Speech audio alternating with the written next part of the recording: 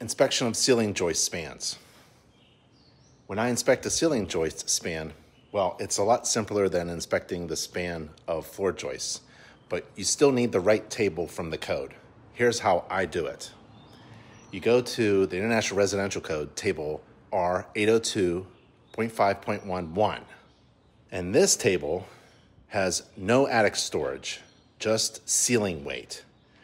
The other table, it's like partner table, R802.512, has limited attic storage, shorter spans because of the extra load.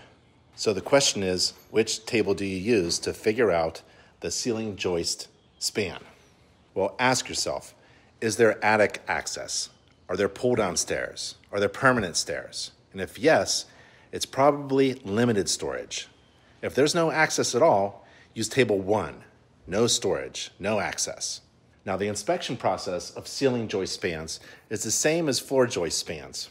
You got to have the size, the species, the grade of the wood, and the spacing. And you measure the actual span between the supports.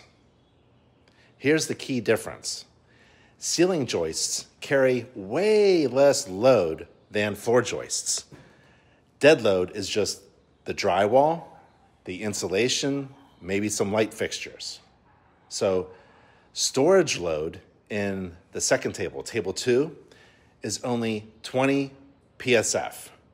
That's for you're gonna store some Christmas decorations in the attic, no furniture, just some light storage.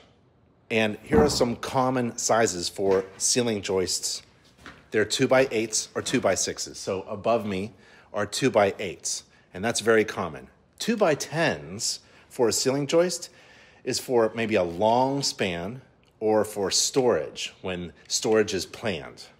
So I just take out my measuring tape and I measure, that's a 2x8. Now spacing in between the ceiling joists, well, they're either 16, which is common, or 24. And you just simply measure. It's 16 or 24. And you measure from the center of the joist to the center of the next joist. And then you go to your table 1 or 2, and you take your numbers and you compare your numbers with the actual span of the ceiling joists. If the span of the ceiling joist is too long, you have a problem. So here's something to look out for. When you have a ceiling joist that doubles as a rafter tie, that changes everything. Because a rafter tie, well, they're doing structural work, not just holding up the drywall. So let's summarize. For inspecting these boards, which are ceiling joists, no storage gets table 1. Limited storage gets table 2. You measure, then you compare, and then you move on.